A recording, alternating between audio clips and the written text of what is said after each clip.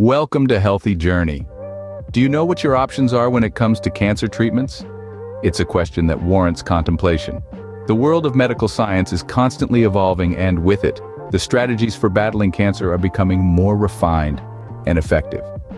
Two such strategies that have emerged as powerful tools in the fight against cancer are immunotherapy and chemotherapy. Both have their unique strengths and challenges. Immunotherapy, a relatively new approach, leverages the body's own immune system to combat cancer cells. On the other hand, chemotherapy, a time-tested method, uses potent drugs to kill rapidly growing cells, including cancer cells. Each of these treatments offers a different pathway towards the same goal: recovery. The journey through cancer treatment is personal and unique, just like each individual facing it. Today, we'll delve into these two powerful treatments, exploring their pros and cons to help you better navigate your path to recovery. Immunotherapy is a revolutionary approach that uses the body's own immune system to fight cancer cells. This innovative treatment has marked a significant development in our battle against cancer, opening new doors of hope for patients worldwide. So, how does immunotherapy work? Picture your immune system as an army of soldiers, always on guard to protect the body. These soldiers are equipped with weapons or antibodies that identify and destroy foreign invaders such as bacteria, viruses, and yes, even cancer cells. However, cancer cells are tricky. They can disguise themselves as normal cells, slipping past our immune system's defenses undetected. Here's where immunotherapy steps in. It trains our immune system to recognize and target these disguised cancer cells, enhancing our body's natural defense mechanism. There are different types of immunotherapy, each with a unique approach to combat cancer. Some boost the immune system as a whole, while others train the immune system to attack cancer cells specifically. Checkpoint inhibitors, for instance, are a type of immunotherapy that block proteins on cancer cells, preventing them from turning off immune cells.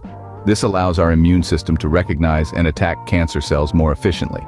Another form, CAR T-cell therapy, involves modifying a patient's T cells, a type of immune cell, in a lab to better recognize and kill cancer cells. Once these modified T cells are reintroduced into the patient's body, they multiply and go on a targeted mission to destroy cancer cells.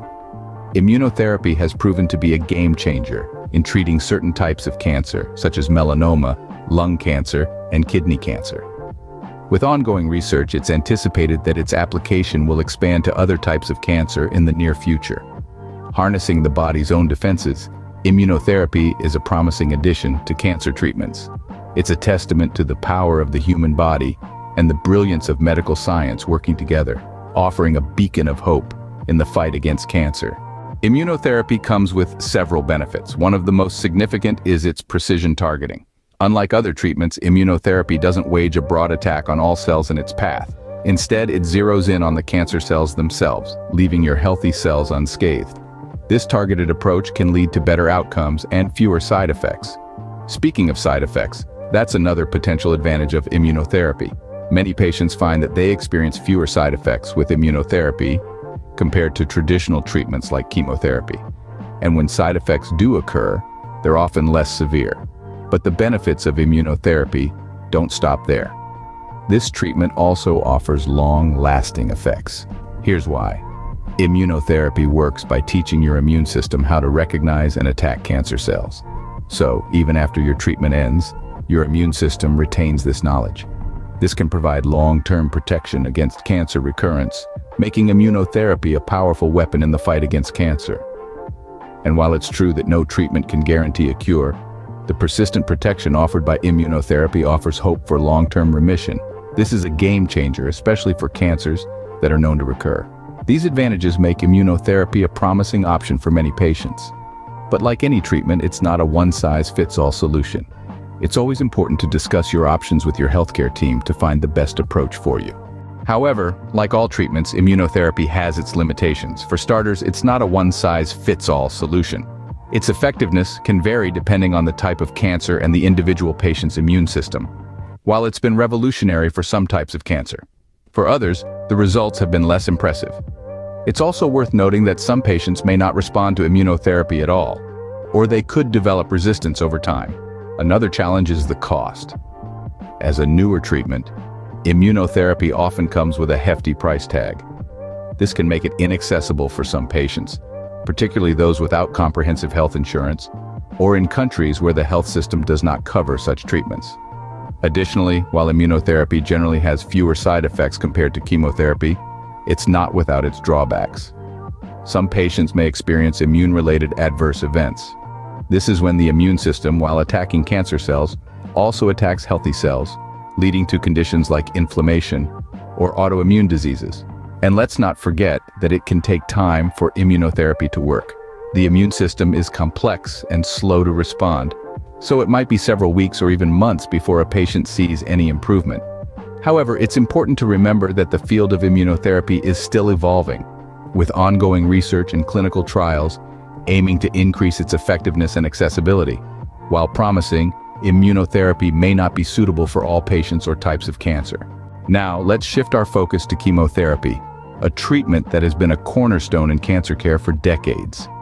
Chemotherapy, often simply referred to as chemo, is a type of cancer treatment that uses drugs to destroy cancer cells. But how does it do this? Well, chemo works by stopping or slowing the growth of cancer cells, which grow and divide quickly. Unfortunately, chemo doesn't discriminate between healthy cells and cancer cells, so some healthy cells get caught in the crossfire, which can lead to side effects. But let's take a step back in time to understand its origins. Chemotherapy was first developed in the early 20th century, but it wasn't until the mid-century that it began to take shape as an effective cancer treatment. Initially used to treat leukemia and lymphoma, chemotherapy has expanded over the years to treat a wide variety of cancers. And why is chemo so widely used? The answer lies in its ability to combat cancer in multiple ways. Some types of chemotherapy destroy cancer cells directly, while others prevent them from dividing and growing. And still, others work by boosting the body's immune system to better fight the cancer.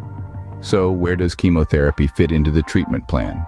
That depends on the type and stage of the cancer, as well as the overall health of the patient. It can be used as the main treatment or in conjunction with other treatments like surgery or radiation therapy. It can be used before surgery to shrink a tumor or after surgery to kill any remaining cancer cells. Chemotherapy is administered in cycles, with each period of treatment followed by a rest period to give the body time to recover. This cycle may be repeated many times over the course of weeks or months. Despite its potential side effects, chemotherapy has proven to be an effective tool in the fight against cancer.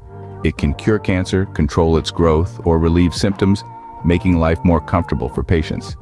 Chemotherapy remains a common and effective treatment for a wide range of cancers. Chemotherapy comes with several advantages. First, let's talk about its wide applicability. Unlike some newer treatments, chemotherapy has a broad spectrum effect. It can be used to treat many different types of cancer, from breast and lung cancer to leukemia and lymphoma. This makes it a versatile and valuable tool in the fight against cancer. Next, we have the quick impact. Chemotherapy works by attacking rapidly dividing cells, including cancer cells. This often leads to a rapid reduction in tumor size, providing quick relief for many patients. Finally, let's discuss insurance coverage. While the cost of cancer treatments can be a significant concern, chemotherapy is generally covered by most health insurance plans, making it more accessible for a large number of patients. These advantages make chemotherapy a widely used and accessible treatment for many patients. Despite its side effects, it continues to be a mainstay in cancer treatment, providing hope and healing for millions worldwide. However, chemotherapy also has its drawbacks. One of the most common concerns for those undergoing chemotherapy is the side effects. This treatment can take a toll on the body, leading to fatigue, nausea, and hair loss.